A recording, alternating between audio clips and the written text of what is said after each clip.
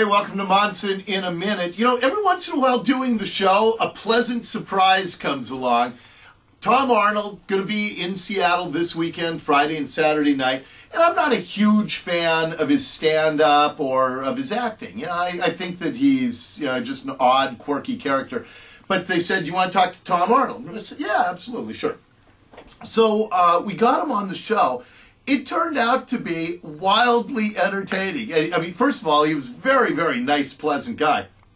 But secondly, he lived across the street from Charlie Sheen. He's buddies with Charlie Sheen, and he was willing to talk in depth about Charlie Sheen. I was really impressed with the insight that he gave and the fact that here's a buddy of Charlie Sheen's telling me this is not going to end well. But it was just a perspective on this story that the whole country's been obsessing over for the last week. And hearing it from somebody who was a buddy of Charlie Sheen's, and just the fact that Tom Arnold was a very nice, pleasant, and gave me a lot of stuff that I'd never heard before. So if you have a chance, listen to the interview. We'll link it up here. My minute is up. I will see you tomorrow.